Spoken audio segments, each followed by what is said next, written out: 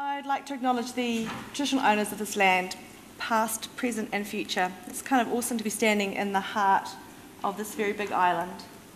And I have been here before and drove, making that bend in the road over the railway line up to Tennant Creek to work with people in Anangi Health Service, where they did some really good stuff, making a video for prevention around FASD. And thanks for asking us to come and talk to you today. I'll take questions at the end if that's okay, unless you've got something totally burning that you want to ask, then just please ask me, and hopefully I'll keep you awake after lunch. Stand closer. Stand closer. Okay, so the WHO has been counting alcohol use since 1974, and they realise that it's a growing problem and that we need to do something about it. So they passed a resolution with the agreement of all 193 countries saying that we need to do more about alcohol misuse and build capacities globally to try and prevent the harm that comes from alcohol consumption. If you look at the top 19 diseases, morbidities, risk factors that have impact on health globally, alcohol sits at number 3. It beats hypertension, diabetes, anemia, all things we struggle with within our own communities here. And it causes significant impact, especially along the neurocognitive aspect of people's behaviours. And that can have impact prenatally and impact postnatally. This is a nice map showing you that the darker the colour, the more alcohol that's consumed. So I also work in refugee health, and we have people with fetal alcohol spectrum disorder from the refugee community, and you can see that some of the countries that are our source of origin for some of our families have high intake of alcohol, and Australia is pretty darkly coloured there for alcohol consumption. Alcohol is part of the weft and the waft of our society. The guy in your top left-hand corner met the future Queen of Denmark in a pub in Sydney. And those two world leaders in the middle, when they first met in Canada, the first thing they did in public at this first meeting was to exchange 2 bottles of beer from their different countries. The previous Prime Minister liked to get photos taken, hanging out, showing mateship, drinking alcohol. And the latest Prime Minister also has photographs taken of him sharing alcohol, proving mateship. Some of our most remarkable artists, musicians, sports people have had their life ruined by alcohol. And the painting in the bottom corner was Jackson Pollock. That was the most expensive painting bought by the National Gallery of Australia when it was purchased, and he died in a car accident inebriated. So Amy Winehouse, a bit of a sad last name, she died not from drug overdose but from alcohol. There's an Australian swimmer in the middle of the picture holding a bottle of champagne. There was a Canadian ice hockey player that at the Winter Olympics was found photographed with a bottle of champagne with an Olympic medal around her neck, and she was castigated for that she was showing alcohol with her medal. We celebrate the fact that our Olympic athletes go out and have a drink to celebrate their win. So it shouldn't be surprising that 50% of our pregnancies, which are unplanned, are probably at high risk of also being unplanned exposed to alcohol. So there are probably a lot of women who, once they know they're pregnant, may choose not to drink, but there are also a lot of women who continue to drink because they don't know that they're pregnant.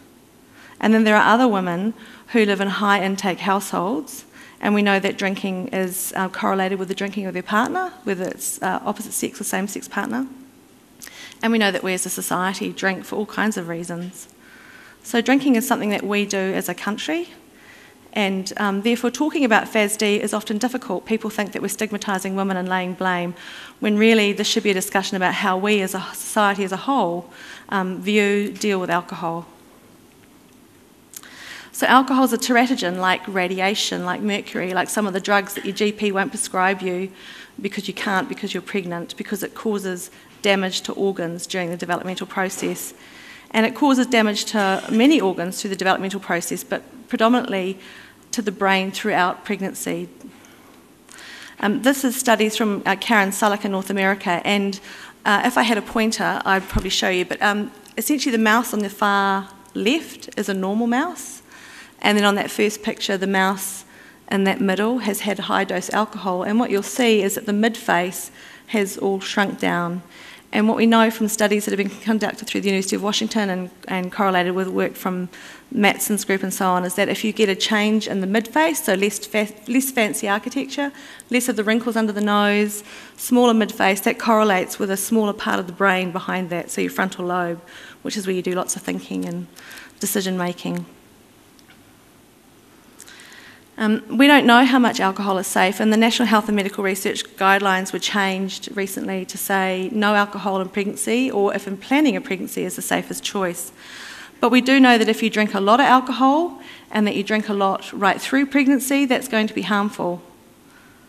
What we don't know is how little you can drink safely, which is why we say please don't drink if you have the capacity to choose. And we know lots of families that live in high trauma situations, and lots of people that experience high degrees of trauma where not drinking alcohol is too hard for them.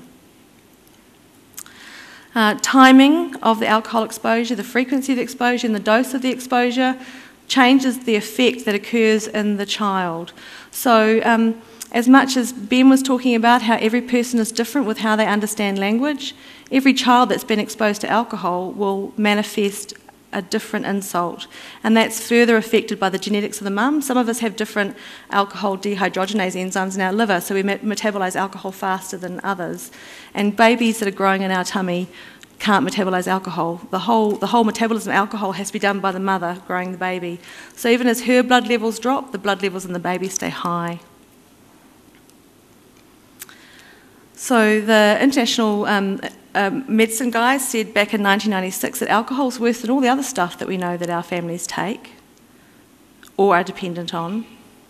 So that baby on your bottom right-hand corner has a small head. And he's got a bit of a squashed face. He's actually got fetal alcohol syndrome. And you'll see that he's little when you see this baby who's got a big head and looks healthy and happy, whereas he's got a small head. And he's got a smooth upper lip and a smooth tiny lip, whereas that baby's chubby and redolent. So as I said, the NHMRC guidelines changed, and we recommend no alcohol if you're planning a pregnancy. And so some families who are have the capacity, often say at family functions and so on, the whole family chooses not to drink. But they're obviously well educated and well resourced to make that choice. So fetal alcohol spectrum disorder isn't a diagnostic term, although there is debate now saying that it should become a diagnostic term. If anything, it's kind of like a collective noun, and it's an umbrella term under which any individual who has negative effects from prenatal alcohol exposure is kind of grouped. And the most severe are like that little baby I showed you before with the tiny head. The most physically severe are the ones that are what we call syndromic, fetal alcohol syndrome. The same as if someone's got Down syndrome. You'll see someone in a supermarket, you go, oh, they've got Down syndrome. You know, so these kids have got a syndrome because they've got a collection of features that are clearly recognisable to the trained eye. So it's fetal alcohol syndrome. Well, that sits in under this kind of umbrella of the spectrum of disorders.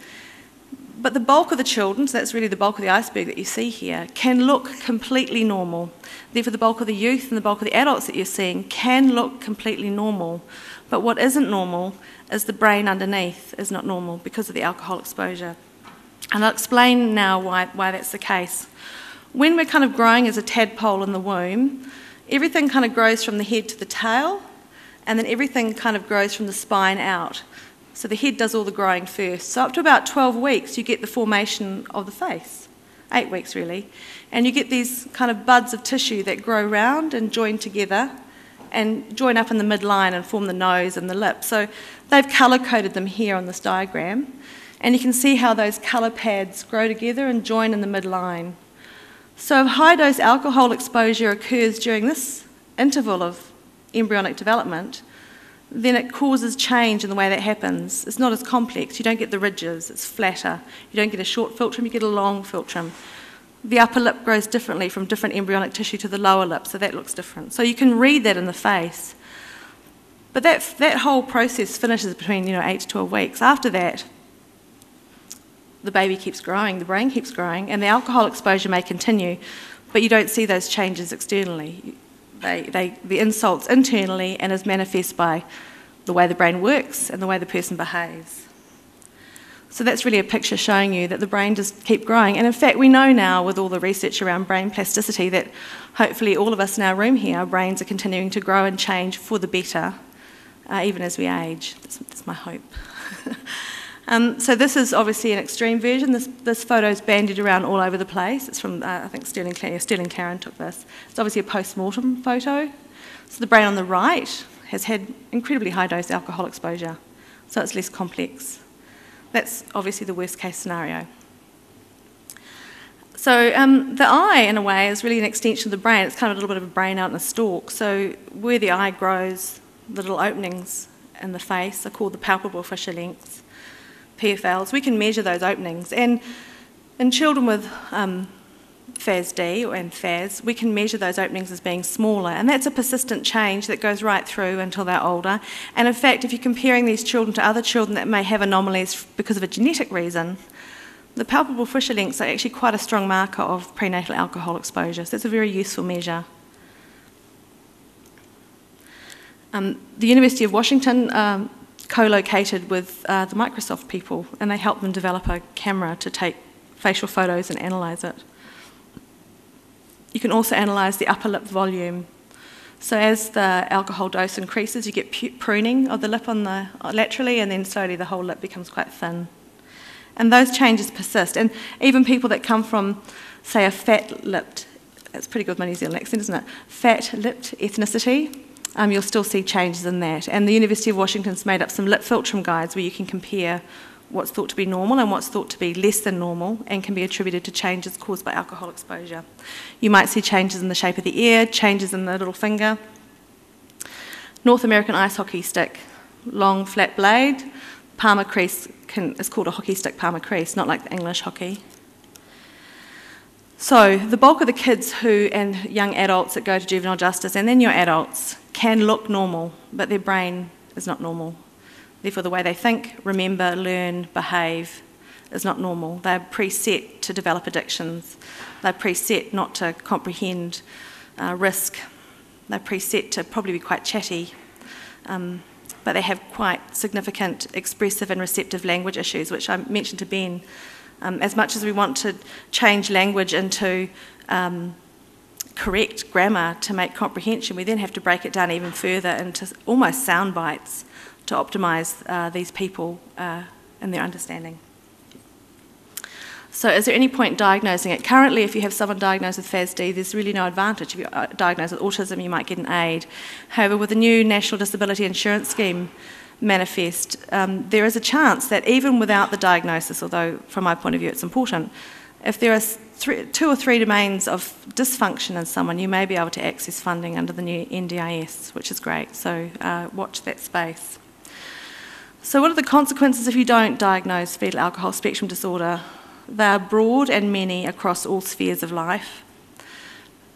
And that's why they end up on your doorstep. That's really why this work started, because from my perspective, health was failing these children because we weren't specifically diagnosing them. And the Telethon Institute that I work at had a lot of research proving that we weren't diagnosing them. Therefore, they were failing in education because people weren't understanding how they think and learn. And then they were rocking up on your doorstep. So I actually wrote to the Chief Justice of WA, said, you know, have you thought about this? What are you doing? And his response was fantastic and immediate. He said, great, send me a whole lot of stuff or we'll put it in our bench book. So it was the first state, and probably the only state, I think, to have a bench book that has information in there about FASD, actually in their chapter on disabilities. And he also said, I'll help you with your research, and he gave me a whole lot of letters of introduction. And there's been a whole flow-on effect from that. They've come back to us since and asked us to help update their bench book. And there's been an enormous good come out of this, including speaking to all the heads of the courts of jurisdiction, speaking to magistrates, speaking to lawyers, and so on. It's been fantastic. But if you look at that list of things that are listed there, word for word, this is exactly the same as what the Australian Bureau of Statistics tells us for children that engage early, children and youth that engage early in juvenile justice. Word for word, it's the same. Loss of education, loss of opportunities. If you don't understand why someone's behaving that they are, the way they're behaving, they often get labelled. So I haven't done what you've told me because I haven't remembered. So you might perceive my failure to do it as being naughty. So I get called stupid and I get called bad. And I hear that long enough, I start believing it. So that's developing a secondary disability. Then I hear it long enough, then I start actually acting up because I think, well, what's the point? You just think I'm dumb anyway, so I might as well just do it. So that's my low self-esteem. Then I might self-medicating with drugs and alcohol because actually they make me feel better and I'm highly sensitive to it and I enjoy it. And then I go on to the other issues as I start trying to deal with my hormones as they rush in. And I don't know how to judge, how to manage that, so I make poor choices and I'm easily led. So that's how these children who haven't been correctly diagnosed with their neurocognitive impairment go on to develop these secondary, tertiary, and what we call quaternary effects. So the issue is about encoding. When you go home, you hang up your coat in the wardrobe. You put both arms over a hanger and you leave it sitting there. When you take it out the next day, it looks like a coat to you. It's all neat and tidy. When these kids hang up an idea in their brain, it's almost like they've only hung up one shoulder and the rest is hanging off the hanger or crinkled. So when you go to them and ask them to tell you something, that is something around retrieving an idea, when they pull it out, it's not like the idea you thought you told them. It comes out poorly hung up, it comes out crinkled, and that's what they deliver back to you. So the issue of encoding ideas means once they've encoded something wrongly, then for the rest of their life when they meet something of that same genre, they keep re-encoding it wrongly, which means they then start reproducing it wrongly. So they're preset from a really early age to be tripped up by the way their brain works, by their poor filing system. In North America, there's been enormous work done on FASD. They've got great programs. I've met some fantastic probation officers in Canada, and they've looked and counted how much people have FASD in their system, and there's a lot. And they know that because they've been diagnosing them. We haven't. University of Washington, when they looked at their caseload, so that's their caseload is preset. They'll see anyone who's even had one glass of alcohol in pregnancy. They're not saying that causes it, but they'll see anyone who's had one glass of alcohol, they'll assess them. So in their entire caseload, when they audited it, 60% of the kids they'd seen had had trouble with the law, and 50% had been confined. And the beginning of that engagement was young. I talked to the Aboriginal Legal Service in WA. The kids that were doing really tough, severe crime at 12, 14, now doing it at 10. They may not have FASD, but you all know they're starting earlier. So we're not good at diagnosing FASD. We hope to get better. We don't know how many people have FASD. There are stats nationally, but those stats are based on the cases that have been reported, and because we haven't been diagnosing them, then our stats are flawed.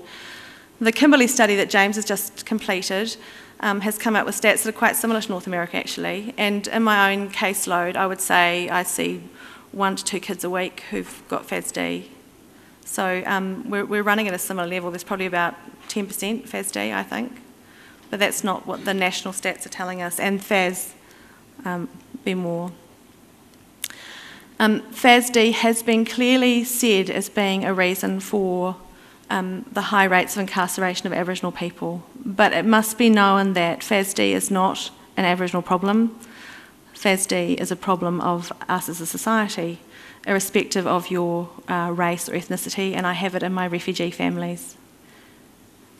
And the bulk of the families I see in my developmental clinics are Caucasian and have FASD. So it's not an Aboriginal problem, but it's thought to be a contributor to the high rates of incarceration in Aboriginal people.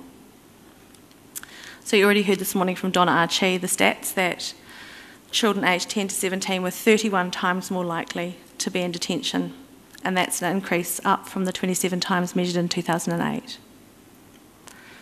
So they have problems with impulsivity, immediate pleasure. They have problems with actually recognising ownership. I need to get from here to there. There's a bike, I'll take that. Not actually acknowledging that bike belongs to somebody else.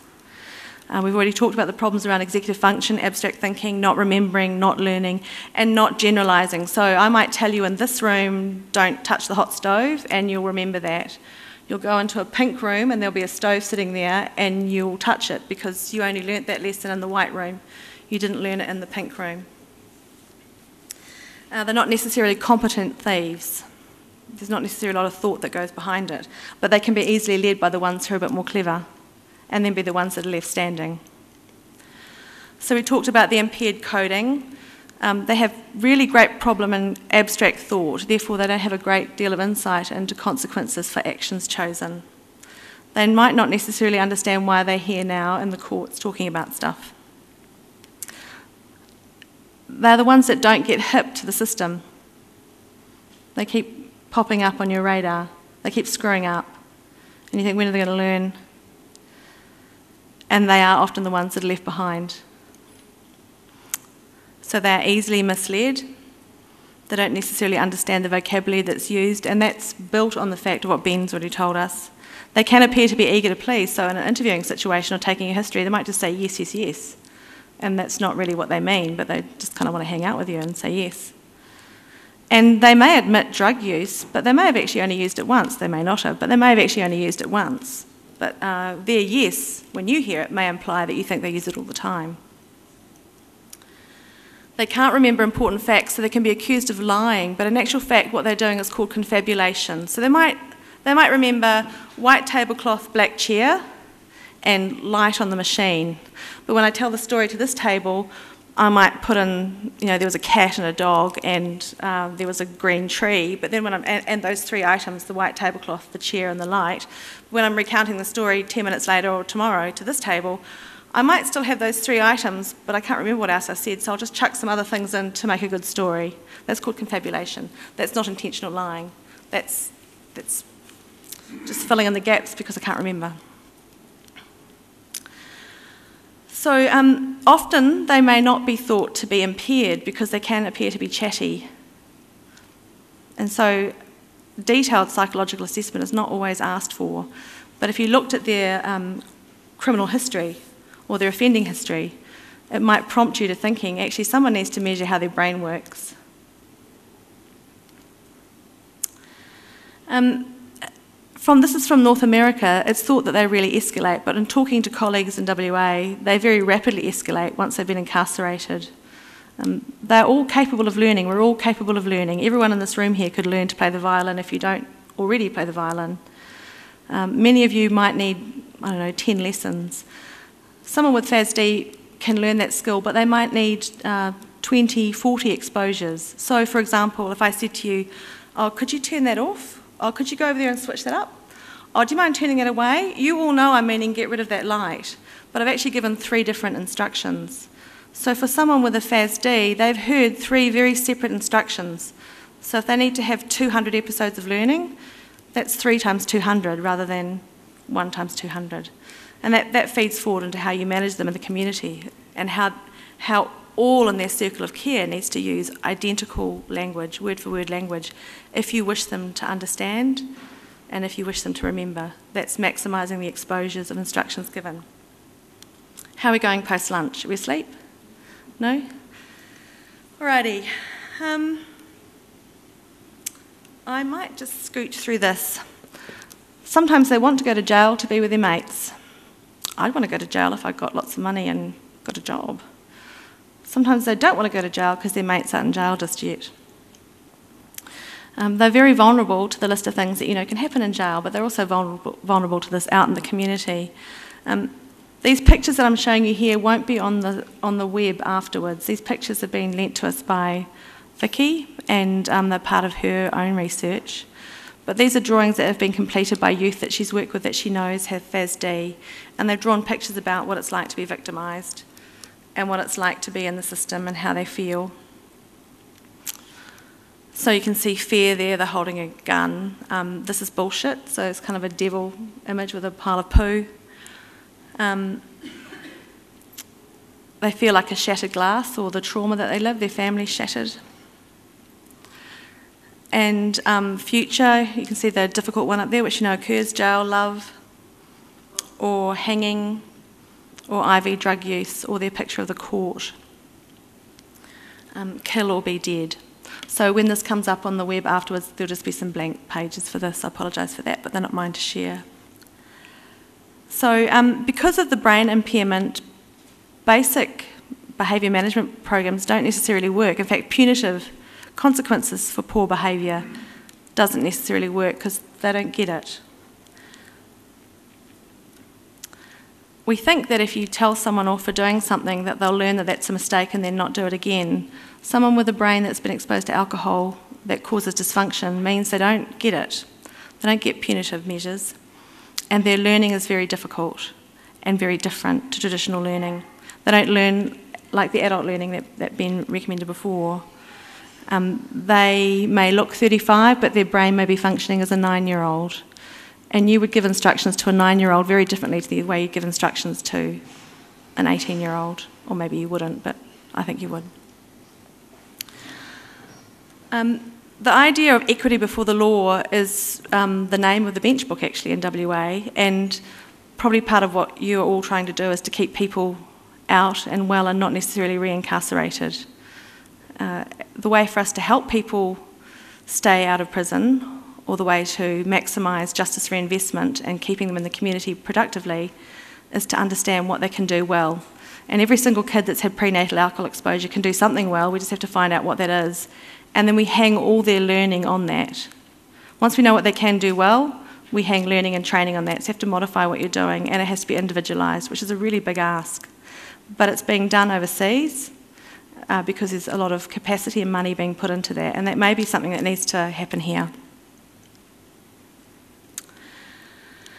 I'm quickly going to show you the study from Manitoba, which was done by Chudley, who's well respected in the FASD community. This is a study of adults that were incarcerated with FASD, and I'm showing you this because it highlights the criminal history you might have and the clients that you see that might prompt you to think they might have a FASD. Plus, if you take home one message, it'll be a slide I show you at the end to show you how different someone with a FASD is from all the other people that they're in jail with. They've done the study in male adults, and they've done it also in doing it in women, and there's a lot of other studies being done up there now as well. So they're doing this to help identify them, how best to understand them, how to adapt their management, to reduce the risk of reoffending, and to keep them in the community safe, and to keep the community safe that they were in. It required a paradigm shift. And really for me, if I'm delivering this to a bunch of doctors, talking about FASD or even asking them to ask about alcohol use when pregnant is asking them to make an enormous paradigm shift. This has been a very difficult process for doctors to make that transition, but a really important process. It's hoped that if we understand who have the FASD, we can reduce their recidivism. So, offender self-report, this is where questionnaires were given to the offenders. What kind of things came up as red lights for if they might have a FASD, making them more different from the other ones who are equally incarcerated. And it's listed there, trouble with following directions, because they don't get it. Or the directions were 3 stages, and they only heard the first or the last. They didn't hear all 3, or understand all 3. Acts impulsively, trouble completing tasks, trouble with staying on topic. Poor attention span, poor social skills. This is probably like a lot of the people that you look after, but they're that more on the end of having it as a problem, and they're less able to learn to be different. So of all the indicators, the ones that came up really high were these, which are really all the things that we've been talking about. Poor social skills, poor attention span, poor learning, can be really chatty, talks a lot but says little, and you have to really listen to what they're saying. Poor judgment, unaware of consequences, and that has implications for their choices of crime they might do. So normally when we try to diagnose someone with fetal alcohol spectrum disorder, we need to have hard evidence that there was maternal alcohol consumption. That can be from medical records or from the mother, her birth mother herself. So I've had mothers very happily tell me that they drank a slab of bourbon and coke every week. But for this study, they also took information from the wider family, and many of the communities of people that we deal with, we know that the kids are cared for by aunties, grandmas. Sometimes the mums have passed on because of their alcohol dependence, or they've died traumatically because of alcohol-fueled domestic violence. So it can be quite hard to diagnose children. And in this study, they took messages from the proximal family as well as from the immediate mum. An historical checklist for those that were more likely to have FASD were ones that were in foster care. And of the kids that I see with FASD, the ones in foster care have the most placement breakdowns because they're the most hardest to manage. They have the problems with school from an early age. I have kids with FASD that are being kicked out of pre-kindy. They can't keep them in kindy. They're more likely to be treated for a mental health problem. They may be diagnosed with a developmental disability, but what's common in these kids is that they run above the IQ of 70. So if you have an IQ of 70 or below here, you're classified as being having an intellectual disability, and you're entitled to care through disability services.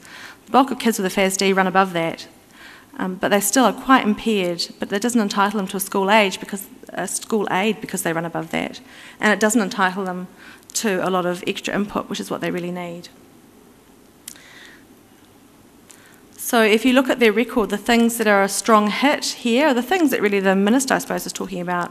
A really high index of being unemployed, what Donna Archie was talking about, the social deprivation, the social difficulties, the lack of material capacity within communities to stay well and keep employed. High hits on substance abuse, high hits on poor community functioning. So we know this in our work, but it should prompt us to think they're not only behaving this way because of their lived trauma, they may be behaving this way because their brain doesn't function normally because of prenatal alcohol exposure. We've talked about this: poor problem solving, impulsivity, poor stress management, poor conflict resolution. If you look at the FASD kids compared to all the others, they were worse with youth court history. They were worse with 15 or more convictions. They were worse with having been incarcerated and having more convictions. They had the highest hit rate relative to their cohorts. This was 35-year-olds and so on that are being studied here. And this is a slide I want you to brand on your mind. The circle is around the line about FASD. So the 0 line means you're functioning pretty okay. Above the line, you're functioning okay. Anything below the 0 line means it's a bit scrambled and you're not doing too well. And what you see there is most of the inmates are all not doing too well on most things. But the FASD ones are doing the worst, and they're doing the worst on 2 items, which is memory, decoding and understanding complex ideas, and also conceptual ideas they struggle with. Therefore, they're going to have problems giving histories, they're going to have problems following orders, they're going to have problems just dealing with day-to-day social interaction because they just don't get it. And so we see the behaviours that are manifest from that, but what's really going on is the brain dysfunction underneath. So Chudley's story alone reinforces the fact that it's really important for us to recognise FASD-affected people within the cohort that you deal with, because they really are significantly different. And this is about equity before the law. You can't assume to treat them the same as everybody else when they are so distinctly different. So we went ahead and did the study to see how much people within the justice system knew. Colleagues in Queensland, Heather Douglas, a lawyer in Queensland, she also did the study but was unable to get as many people on board. She wasn't able to get police and wasn't able to get as many magistrates, I think, as we did. We were both funded by FARE to carry this out, and this report's on our website at the Talenton Institute. It's also on the FARE website, which is the Foundation for Alcohol Research and Education in Australia. So we wanted to know, of all the people that are dealing with me, especially because I'm a paediatrician, youth and justice, what do you know about FASD? And if you did know something about it, would you treat people differently? And if you wanted to treat them differently, can you actually treat them differently? Do we have just and reinvestment opportunities or non-incarceration opportunities in WA? So those numbers look small, but in actual fact, of all the people that we spoke to, they're going, wow, you did really well to get that many people right back to you.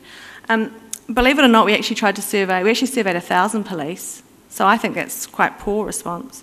But the police assure us that that's actually quite outstanding. Today I'm just going to show you the response from corrective services, and I'm going to show you the response from the judicial officers. The reason for that is that police were pretty similar to corrective services, and lawyers were pretty similar to judicial officers, and it's too hard to put up all the data.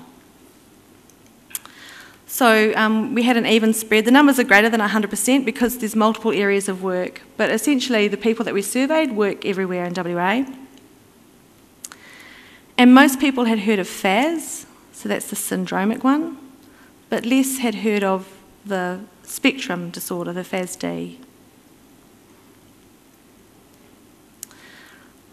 Bulk had a basic understanding, but very few had accurate, correct understanding, just 26%. That's over the whole that we surveyed. Everybody pretty much had heard about this through the news. I don't know if you've ever had anything that you've done reported in the news. That chap there who's falling asleep has had lots said about him in the news.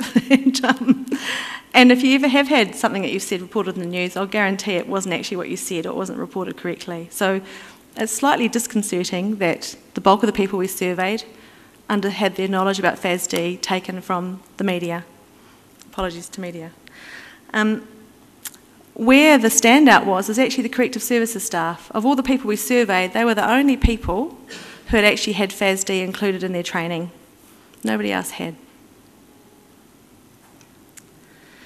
The type of information that they prefer is information on behaviours that might prompt assessment. Have we leapt ahead about 40 slides here? No? And they want organisations to help them deal with FASD. We don't have a specific organisation for this in WA, but one of the magistrates in WA has just come back from a conference in Canada, and she's highly motivated to see something like this get off the ground, and she's very, very motivated to see this happen. They said they'd like their information provided by website or email. I am missing some slides here. I wonder if they've blanked out. Oh no, we'll go here. Okay, so have you ever dealt with a person who you suspected had a FASD? And most people said they didn't know. Maybe some said they'd done it 2 or 3 times. But when we asked them, have you ever dealt with someone who had a FASD that you actually really knew they had a FASD, the numbers were much, much lower. And again, that reflects back onto health, that we haven't been diagnosing these people, that you've got a cohort of people that you're expected to deal with, and they're coming to your doorstep with limited information. We asked people how they suspected that someone might have a FASD, and top of the list was physical appearance, IQ, and inability to learn from their mistakes. Well, if you think back to the iceberg picture, it's really only the little peak of the iceberg that has features that look abnormal, physical features that look abnormal. The bulk of the people with FASD is the entire iceberg under the water who look completely normal. So if we're relying on abnormal appearance as something to twig us to think, does this person have a FASD? That's a problem. It's useful, but it means you're only going to be getting just the tip of the iceberg. Other things that prompted people to think they might have a FASD were issues around inability to show empathy. Genuinely seems not to remember, not fictitiously, not fraudulently, but genuinely seems not to remember. Highly suggestible, which has implications for interview. Interview either at the street level when first engaging with police, interview with why did you fail your bail conditions. Highly suggestible. Very few in the judiciary knew whether the mum was an alcoholic, but within corrective services there was a much higher percentage who actually knew whether the mum was alcoholic. That's quite staggering compared to the knowledge that was measured in North America. How did you suspect? Unable to follow court proceedings, unable to follow parole orders, vulnerable to peer pressure, continually disobeys, cannot read or comprehend basic instructions, has explosive episodes, and has multiple substance addictions. How did you know that the person had it? You'd been advised, which would be a rare event. There was a history, again a rare event. Characteristic features, again a rare event, and again something we shouldn't be relying on. Do you think a more detailed knowledge of FASD would assist in your work? Everybody said yes. Have you ever recommended or required that a person be sent for diagnosis? Most people said no, and that again probably speaks to the fact that you wouldn't know where to send them, or there isn't anywhere to send them. I'm just going to pull out some comments now that people made from the corrections answers. So it's around, didn't know it existed in adults, might suspect it, but we don't know where to send them for diagnosis. You kid me? The existing infrastructure will prevent managing these offenders in any other than being incarcerated. So the stuff that Donna was talking about this morning, the need for justice reinvestment, the need for alternative sentencing, we acknowledge that it's really important. We acknowledge that your role is pivotal in maintaining these people out of jail, but currently we don't have the resources for that. As mainstream prisoners, they are required to comply with work within the system which cannot cater for individual needs. Counselling won't fix it because they are intrinsically physically broken. They are then released back into dysfunctional communities to be cared for by the individuals who drank them into this condition. Education within the system will make no difference. Put the money and education into the community to prevent further damaged births. That was obviously a very strong opinion. Don't know what you think about that. It's doubtful that the department has a contracted service for this purpose. I would usually assess the person requiring psychological counselling support based on their behaviours, irrespective of whether they had a FASD. My understanding of this issue is diagnosis is difficult. It's a group of characteristics. What difference would it make anyway? We don't have the facilities. We don't have the infrastructure. We don't have the support. We have overcrowding. You work it out. We manage the majority and ignore the minority as long as they comply. When they don't, we make them. There's currently no support. Labelling without places to refer them is counterproductive. Living in remote areas when assessment and assistance occurs in major centres. Never heard of it before today. Due to the complex nature, there's no facilities, and they were saying the Kimberley, but that could be anywhere remotely. Discussion of the condition is in its infancy. It's still difficult to access resources. The things they wanted were qualified specialists, specific programs and strategies to assist, sufficient information to stimulate departmental discussion, and what to look out for. And these exist overseas. We're wanting to develop them here in Australia. So over 90% were aware of FAS. They were knowledgeable about what caused it. They agreed that it was probably identifiable. Sadly, most had heard about it from the news, not in their training, with the exception of corrective services. And nearly all of them said they wanted more training and more information. Sadly, suspicion of FASD was based on these top 4. Maternal alcohol consumption is good, correct, but the rest may trick you up. They more commonly have a normal IQ. They more commonly look normal. They do commonly have poor attention span. Few were referred because they didn't know where to send them to, and they didn't know if it would change how they'd manage the child or the youth. So there's widespread agreement that it's important. There's widespread agreement that we're unprepared and there aren't enough resources. And currently there's limited availability of alternative sentencing options, but obviously that's cost effective based on the stats that Donna has presented this morning. We need improved capacity to meet people like this with their special needs, to treat them equally before the law and within the law. And it requires us to modify our language and our interaction at every stage of their journey through justice. So we're working at training and education. As a result of the study, we have, as I said, we've worked with correctional services staff, we've worked with magistrates, we're back to a magistrates conference next year. The Chief Justice has come back to us and asked us to update his bench book. There's a lot happening with no money, there's a lot happening, but in the long run it's going to be people like yourself on the ground, understanding the way these individuals' brains work and being given capacity to support them as well as you do, but even better. That's a link to our website, and that's some of the stuff that we do. That's the bench book. It looks like a cookbook, doesn't it? It's a bench book. And watch the space. This is already a very good book. Chapter 4 is the section on disabilities with a whole lot of stuff about FASD, but we're going to have this even better. So we're going to get people putting stuff in it about autism, about being an adolescent. We're going to make sure there's lots and lots of stuff in there that will be to the benefit of all the kids that are going through the court system in WA. North America, I think, outstrips us with stuff that they've got available, and I recommend these websites to you. The Canadian Bar Association and the American Bar Association made resolutions this year, actually, and end of last year, specifically accounting for FASD as being an important component of how they deal with people through the courts, and realising that it must alter the way they see them before the law. There is a FASD screening tool. There's a probation officer's screening tool that's available through the Asante Centre.